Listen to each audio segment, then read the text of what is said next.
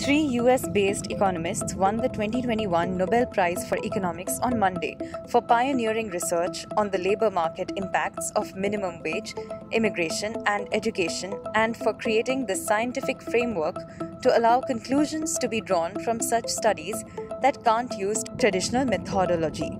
Canadian-born David Card of the University of California at Berkeley was awarded one half of the prize, while the other half was shared by Joshua Angrist from the Massachusetts Institute of Technology and Dutch-born Guido Imbens, 58, from Stanford University.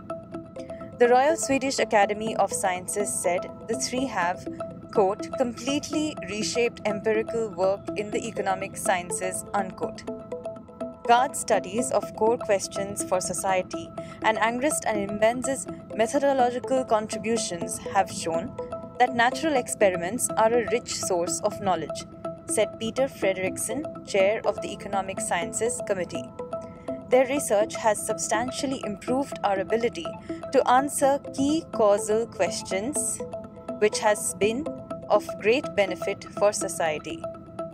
Unlike the other Nobel Prizes, the Economics Award wasn't established in the will of Alfred Nobel, but by the Swedish Central Bank in his memory in 1968, with the first winner selected a year later.